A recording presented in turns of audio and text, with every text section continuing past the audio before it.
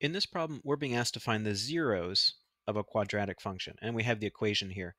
The zeros of a function are the values that you would put in for x that would make y equal 0. And for a quadratic, there can be 2, there can be 1, or there can be 0 numbers that go in there to make y 0. To find those zeros, we are going to factor this equation if we can. And it looks like we can here.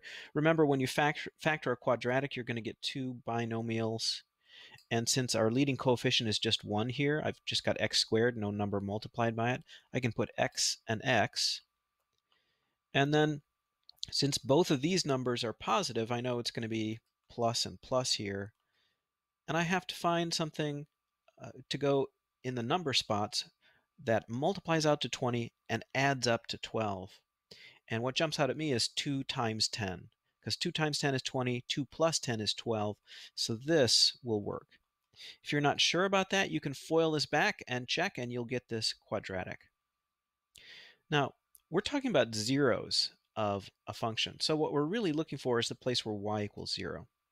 Once we factor it, we set those factors equal to 0. And then we individually set those factors equal to 0, and then we solve them. And this is going to give us the values that when you put them in for x, you get 0 out for y. So in this case, I just need to subtract 2 from both sides, and I get x equals negative 2. And here I just need to subtract 10 from both sides, and I get x equals negative 10.